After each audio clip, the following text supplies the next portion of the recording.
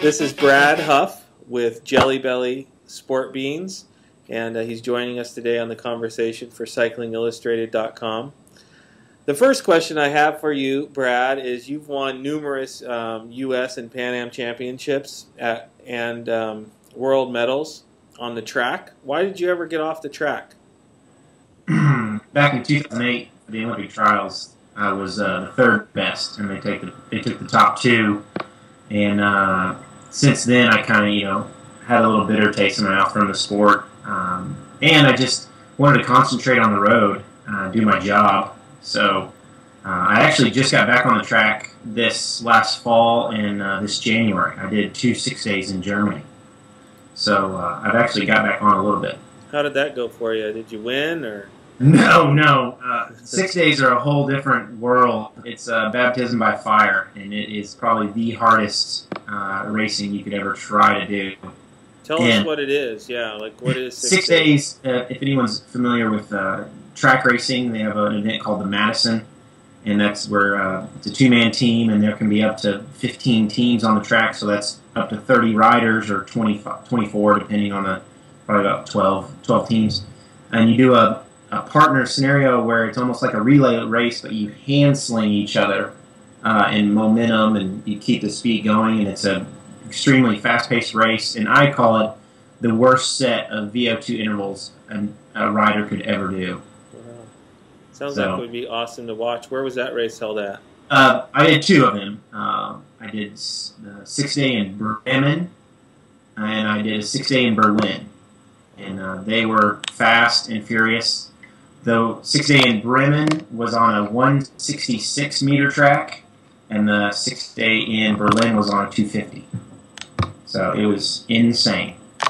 Well, you rode for TIAA, Cref, and Slipstream, and in 2008 you came to JellyBelly. What was that transition like coming from the track to the road? It was a different transition. On TIAA, Cref, and Slipstream, we were focused kind of towards the team pursuit, and then that fell to the wayside. So I got on with JellyBelly and kind of got on the road, and just have been focused on it ever since. And I've really had a great run at it. I've had a few mishaps here and there, but it's been a great opportunity at JellyBelly.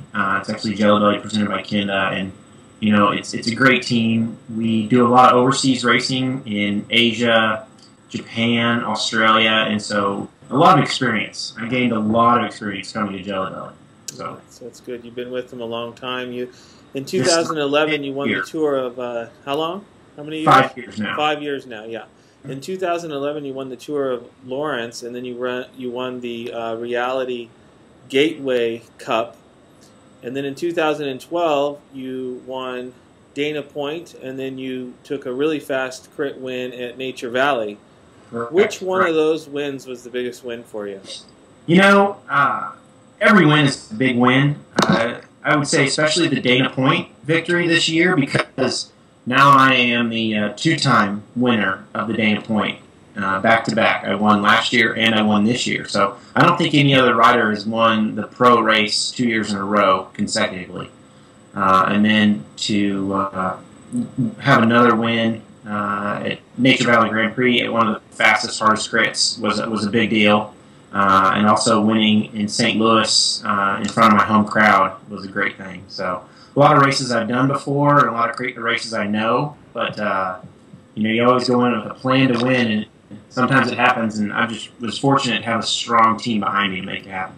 Let's talk about that Dana Point race, because that was a very fast criterium, if I can remember right. And I did not see, we all knew JellyBelly was there. I think United Healthcare was in that. They had a big train and some big guys, and Cash Call had some big guys. Yep, they did a great job. You came out of nowhere. How did that thing? What was the progression like in that race that propelled you? Well, it pretty much came down to the point that I had a teammate named Sergio Hernandez, and he put me in the perfect position on the last lap. He put me right onto the United Healthcare's lead-out train, and luckily enough, I was able to get the jump on all the other sprinters and have a push to the line. Well, that was a hell of a win for you. Yeah, it was great. That was awesome. We got some great photos. Give us the inside scoop on Team JellyBelly. What's it like from a rider's perspective? It's definitely a grassroots program. We have a lot of young, inexperienced riders on the team, and so we're racing for the win as much as we are trying to develop riders and push them to the next level. And with a rider like myself or Jeremy Powers on the team, it really gives a lot of experience and can kind of spearhead a lot of the other riders into performing better and going beyond their capabilities because we give them the experience that they need. Well, will we see JellyBelly back in the Tour of California? We hope to. There was a lot of political situations with this year's selection. They had more Pro Tour teams. It was difficult for the smaller teams, and a lot of teams missed out because of it. And that's a huge PR benefit for not only our team but other teams. So we're going to push hard, not only politically but also with results. And I think we've shown that in the last few weeks or 2 months by gaining those results to hopefully get ourselves on the map. Starting with hopefully getting into Tour Colorado in a month's time. Well, that'll be a great race. Hopefully they live stream that for us to all see. Oh, they will. I'm sure. I've got a really hard question for you. Maybe not hard, but I was reading some of your blog stuff, and you said your acceptance depends on your ability to assimilate into this world. What does that mean? Say that one more time. It says your acceptance depends on your ability to assimilate into this world. That's what you wrote in your blog. What does that mean? I think, hold on one second, my wife just came in. And, I'm definitely kind of an aggro old man and kind of more of a sandpaper attitude with a lot of things. And so a lot of people take me pretty harshly in the races. I might have a nice demeanor on the outside, but in the races, I'm not too happy and kind of a mean guy at times. You're just focused, laser focused. I'm pretty focused. I try to kill them with kindness, but when it push comes to shove, I'll definitely do my best to hold my own. And then just in general in the world, I've learned a lot and I've experienced a lot. So it's kind of don't want to be a hypocrite out there. Well, I mean, when you're one of the fastest, arguably one of the fastest sprinters in America, it's okay to have that swagger about you because that's what makes you so great to watch, and you electrify all the crowds wherever you go. I mean, they almost renamed Tulsa Tough, Tulsa Huff. I heard it so many times. I'm working on that. One of the head people at Tulsa Tough is from Springfield, Missouri, so I'm going to work to get a little, maybe put it in the parentheses down the bottom, a.k.a. Tulsa Huff. Maybe we'll get them to do that. I have one other question. You said learning is humility in your blog. Could you tell me a little bit about that? Oh, this sport of cycling that we're in is all about humility. Myself, not being the most genetically gifted rider out there, I go through a lot of humility in every race or even every training day. Training with guys that are better than me, racing with guys better than me. Kind of the fishbowl scenario, especially in track racing, you get this feeling that you're in a big fishbowl and everybody's watching what you're doing, and it's definitely humbling whenever you just get your teeth kicked in and day out. But then if you're able to carry that with you and move forward and have a result here and there, it's just a great vindication on what you've been doing, and proves that your work is meaningful. You are one of the bona fide celebrities at these races across the country. I mean, I'm standing on the sidelines watching you guys sprint, go around. At every turn, I feel like there's people yelling for you. So how does that feel to be a celebrity in this sport? It's not just me. Jeremy Powers did just get me on Twitter, so that's going to help out a lot. But it's the team. It's the JellyBelly presented by Kenda team. It's an approachable team. The candy company, everyone loves candy. And so with JellyBelly, we present ourselves as an open team. We have an open door policy. If fans come up, we let them come in. We sign autographs. We'll take photos. Even if it's 5-10 minutes before the start, we'll do our best to appease them. And that means a lot to the sport, because if we didn't have the fans, we wouldn't have the sport. And I just have to thank my team for that. It's not things that I've done. It's what the team has created. I saw your dad at I think it was in Tulsa. Yep. And He's got to come a couple times. You know what? I just saw you and him embrace, and it was awesome because he certainly seems like your biggest fan. He is. And he tells me that every day. And he's been supportive from the beginning. And any cyclist, male or female, that has been in the sport knows that you have to have a supportive family to be able to make it.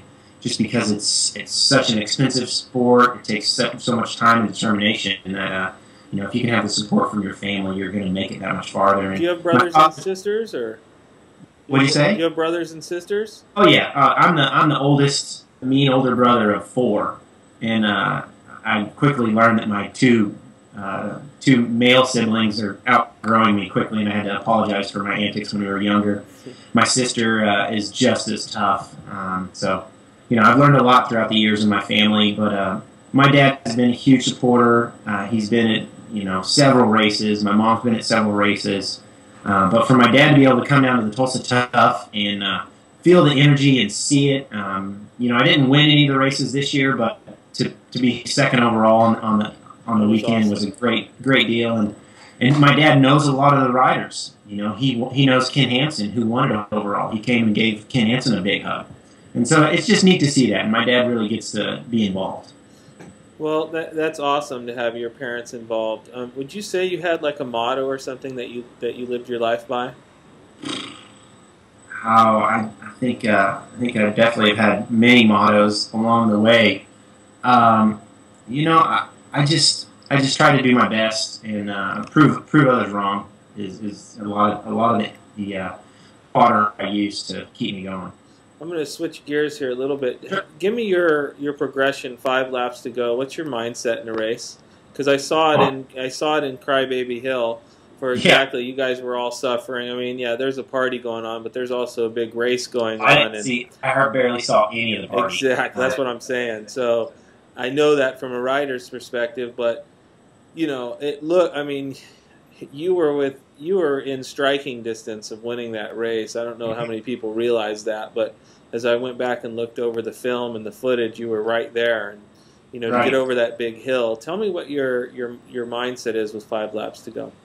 Definitely find my teammates, or my teammates find me, and we get together. We maintain the train. Hopefully, we're already on the front by that point, or setting up an opportunity to go to the front and take over.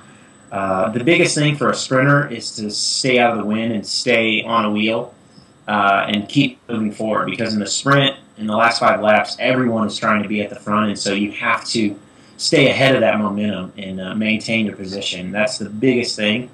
Definitely in Tulsa Tough at Crybaby Hill, I had to be in the top 5 every time going into that hill.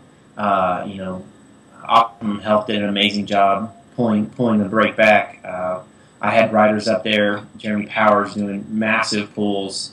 He had one of his Jam Foundation riders, Jeremy Duran, up there doing some massive pulls. And going over the top of that hill, we were just catching the breakaway, and Aramon from Colavita jumped, and I was able to hold on to his wheel barely, and then over the top I countered, and then Ken Hansen was following me, and so it was just more of a drag race from the top of that hill to the line, and Elbows Racing, Eric Marcotte, was able to hold us off.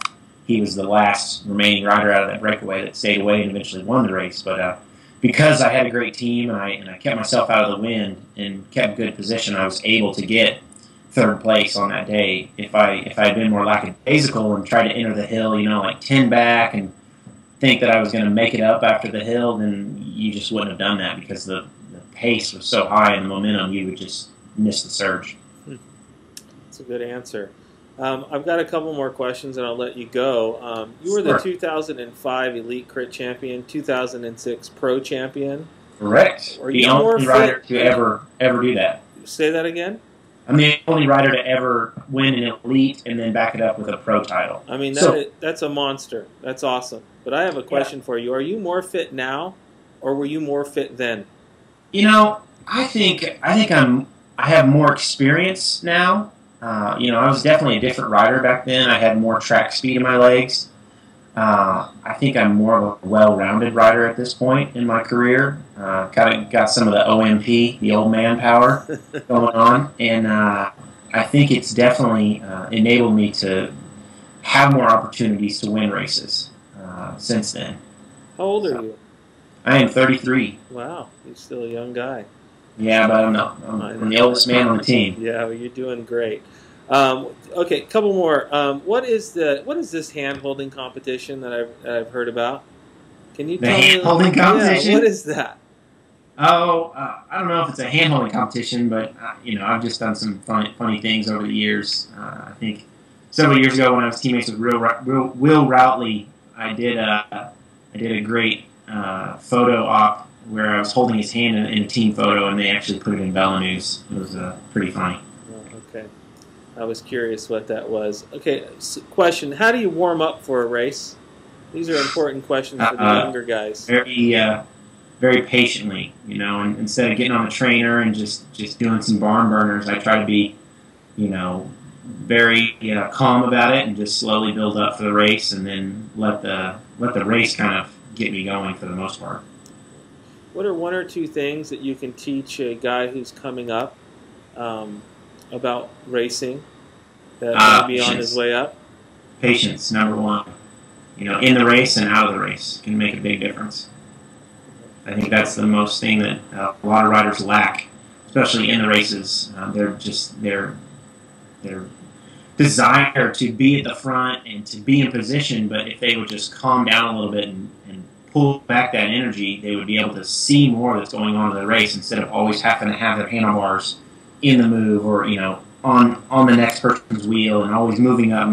If they would be able to calm down a little bit and carry their speed a little bit more efficiently, back off a little bit, they would be able to perform better in races.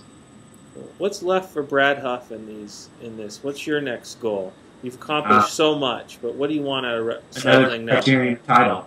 I mean that's the bread and butter of American racing is criterium racing. If I can pull off another national championship, that would be just a feather in my hat for my sprinting career. Well, other than that, I would love to hopefully perform in some UCI stage races overseas, in Asia, Japan, or even in Australia. That'd be some great wins for me and great performances. Well, do you have anything else that you want to add? That kind of one second. Go get it. Yeah, go get it. I love this guy. I didn't know how all the fans had enough beans, so I just wanted to make sure we get them in there. All right. Did you get all those? I love that. Come through? I love that. Got a couple small ones we can just kind of put in there. Maybe get here. Just make sure to brush, okay? You got to brush after this. I love it. This is Brad Huff with CyclingIllustrated.com. He writes for JellyBelly, presented by Kenda.